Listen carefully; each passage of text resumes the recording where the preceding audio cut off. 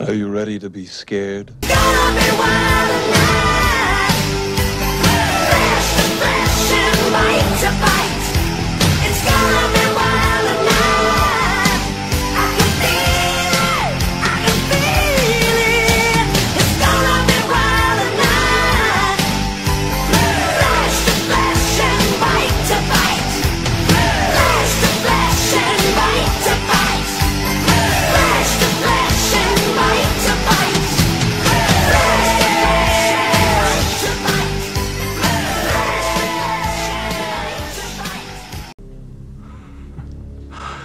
So, what are you afraid of? Snakes? Fire? Dark places? Flunking this class. That's the only thing that frightens you. That and girls that say no. Welcome back to 80's Horror Central for another Monster Mash mini review. In this video I want to take a gander at a fun and entertaining anthology horror film from the 1980s, After Midnight, released in 1989. The film was co-written and co-directed by the Wheat brothers, Ken and Jim. The brothers were no strangers to the horror genre, having written the screenplay for The Dream Master, as well as the first movie ever reviewed for the channel, 1989's The Fly 2.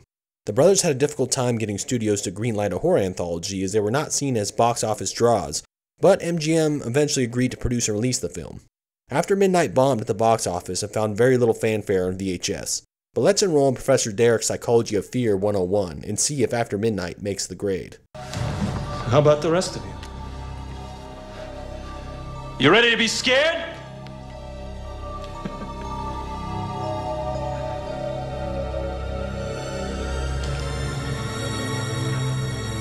I am. Higher Education is about to dive into the depths of hell with this trilogy of terror that will scare you senseless. According to Professor Edward Derrick, the only way to truly understand the psychology of fear is to be afraid. Very afraid. So he invites his class home for a night of 3 spine-chilling stories. First, a married couple loses their head in a haunted house. Next, ravenous guard dogs prowl for cute co-eds. And finally, a psychopathic killer stalks a terrified telephone operator. But as the frightened freshmen get a hands-on lesson in real fear, the extracurricular Creep Fest enters a class of its own, with a fiery final test that could scare the students to death.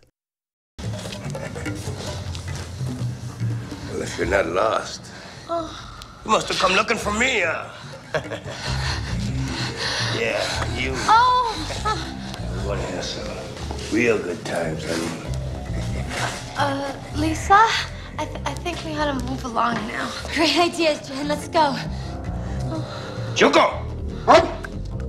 After Midnight is a stylish and well-made horror anthology that features 3 fun horror stories and a rather wild and weird wraparound prologue and epilogue.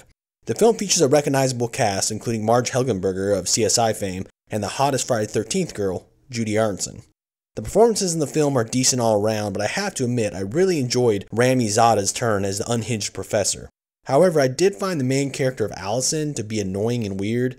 The actress playing the student with eerie premonitions and intuition comes off as very distracting and wooden at times. The movie features good production values and a spooky yet playful musical score. The special effects are on the average side and the gore is pretty minimal, but you do get a fun decapitation. Miss Birch, hi. This is Alex from All Night. I probably shouldn't be bothering you like this, but that guy just called again, and he knows that you're there. It's too late for warnings, Alex. It's too late for her. And it's too late for you. The film's first story is about a couple entering a haunted house where rumored murders took place after their car breaks down. This first story is your typical haunted house tale, but does do a nice job of subverting expectations with a mean little twist at the end.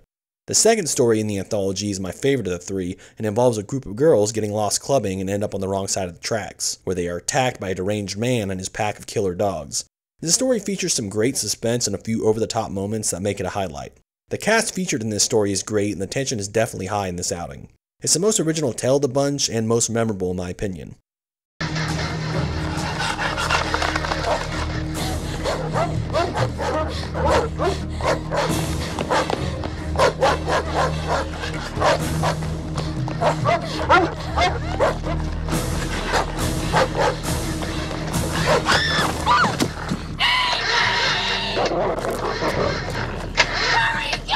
The third and final story follows a telephone operator at an all-night messaging service being stalked by a crazed murderer. It's a decent enough tale, but does feel a bit unoriginal. The ending is abrupt, but also kind of effective. Now, the movie's ending, involving the conclusion to the Professor wraparound storyline, is quite bizarre. The ending finds Allison being chased by the Professor's skeleton wielding an axe throughout the location seen in the movie's previous 3 stories. It turns out the whole movie was just a premonitory dream for Allison. I can't ever decide whether I like that ending or if I find it super lame and underwhelming. I go back and forth on it.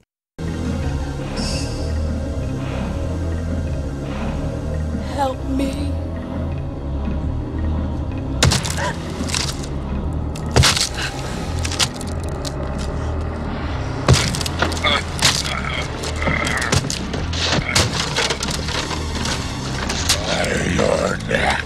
After Midnight moves along at a brisk pace and never comes off as boring. This isn't operating on the same level as Creepshow or Creepshow 2, but it's a fun and enjoyable horror anthology that deserves a little more recognition than it gets. It might not feature a bunch of gore or sleaze, but I've always found it to be a cheesy and quaint little 80s horror flick, and I recommend giving it a shot. And the wraparound story is equally as entertaining as the horror segments that are featured, which typically isn't the case when it comes to anthologies.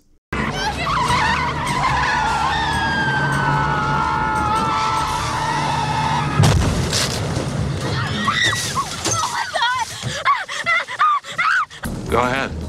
Show them how easy it is. Don't push me. Oh, what's the matter? Can't you do it?